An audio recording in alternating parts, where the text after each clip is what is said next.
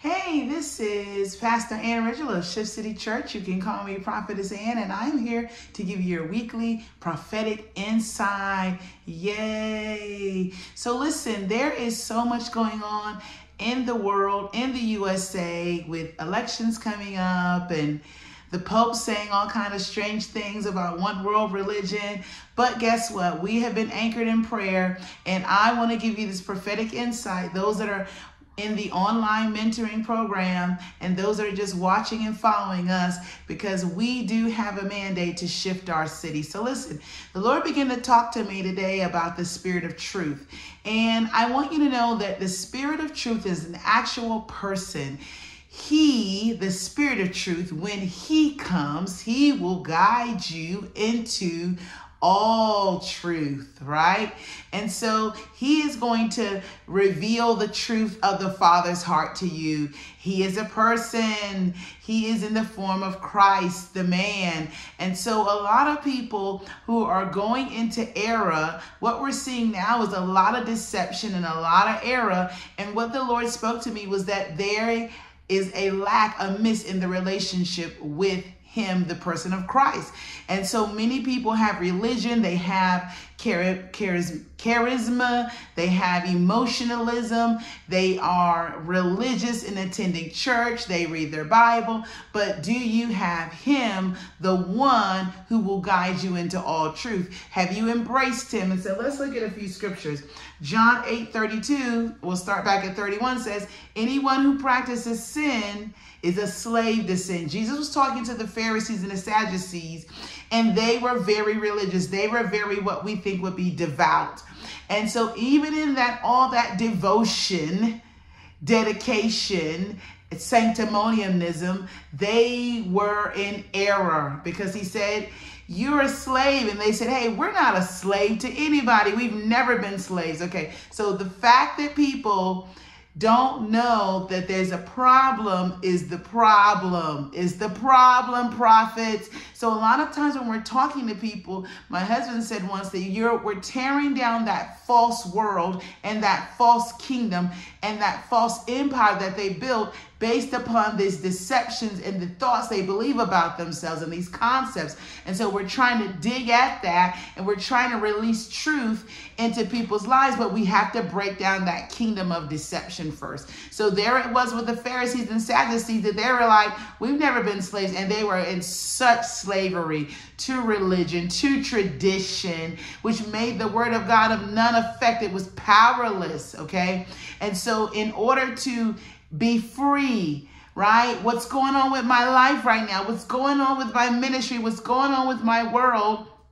I believe the Lord wants to give you some insight, is there is a lack of truth. And God is trying to embrace you by bringing you into an intimacy, bringing you into your prayer closet, bringing you out of just going through the motions of false devotion. Because why I say it's false is because it looks outwardly, the Pharisees outwardly, they look very devout. But they did not, they missed the Messiah. They missed truth. They came in a human form. Now we have the Holy Spirit coming, ministering to us truth, but we have to receive it, and we too can miss it. And so He said, but the truth will make you free. And so this process of liberation, this process of going the mountain and ascending and becoming all that God has for me, oh my gosh, this is a 7-year cycle that we've entered into that started in 2022. And some of us have been marked for greatness, and some of us have been marked for destruction. What can stop us on both sides? The greatness and the error is truth. The truth will make you free. He will. He can do it, but we've got to embrace Him. We've got to carve out time in our busyness, in our religious practices, to actually sit and hear truth. We have to seek the truth. We have to seek to know Him, seek to embrace. And it is beyond what we've been thinking. It's beyond what you think or what you perceive sometimes. So many have gone into error. 1 John 4:6 says, anyone who listens to us is of God, and anyone who doesn't is the devil. This is how we know when someone's in error And this is how Jesus knew that they were in error. They would not even listen to the Messiah. He was the Messiah in the earth. He was the Word incarnate in the earth, and they couldn't hear him.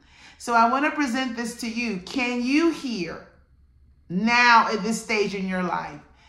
Come in close. Can you hear the truth from the clutter?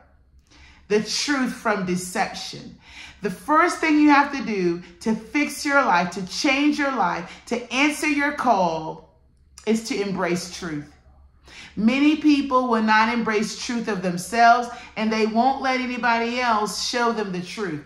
So we have to now turn and say, Lord, there could be a truth that I'm missing. There could be a revelation, right? And so the relationship is where you get the revelatory understanding and incitement and inspiration, let me say, from the Holy Ghost. So I'm going to be praying for you right now that the Spirit of truth that is wooing you, that is calling you into this deep love relationship, that we would embrace him. I'm saying myself included. There have been blind spots in my life and in my ministry. And I needed to pray the prayer, Lord, not my will, but your will. And give me my daily bread. Give us this daily bread. Give us this truth. Give us this food, this nourishment. Because if we don't have the truth, we are not going to be, we are in error. There is an error in our life if the truth is not prevailing. And so I'm going to pray right now in the name of Jesus, because what's going on in your life is that God is trying to unveil another level of truth. He's trying to heal and deliver. He's trying to set us free. He's trying to encapsulate and release the Spirit of God in our vessels so that it can manifest itself and love others through our soul and teach others through our soul and prophesy with accuracy, minister our marriages, our children, our home, everything.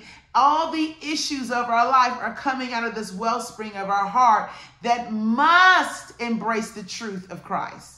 And so we pray right now that the diabolical assignment to destroy you and keep you in error and circling around the mountain and to keep you marked for destruction instead of marked for greatness be broken in the name of Jesus. I pray now that the Spirit of truth would come and that I and you would embrace this Spirit of truth, that whatever God wants to say to us, we won't be saying la, la, la, la, la, la, la. Holy Spirit, we call upon you now. We ask that you would reveal more truth, more light, more illumination that will guide our path. There is a place you're taking us to. There is a greatness. There is a call. And so we know that you're choosing those that you are going to pour out your anointing on. You're choosing those right now, every day. You're looking for the yielded. You're looking for those that would glorify you, that would humble themselves. We don't know the way. We don't know the truth. And so those of you who are praying with me,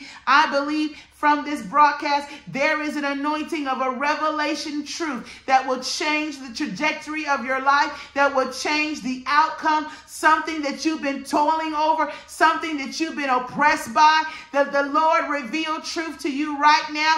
Some demonic witchcraft spell be broken over your life today. In the name of Jesus, may you be delivered from the spirit of error. May the truth of God's light shine upon your heart right now. May he illuminate and reveal himself to you. May you become one with Christ. May you seek his kingdom, and may you elevate and ascend the mountain of the Lord. Hey, I'm Annie Ridgel. Meet me in Winston-Salem in person. Yes, and in Raleigh coming soon. But online, we have the School of the Prophets that'll be starting soon in January 2025. We have Gatekeepers University. And listen, I'm going to train you to answer the call and not miss the mark. I see you at the top.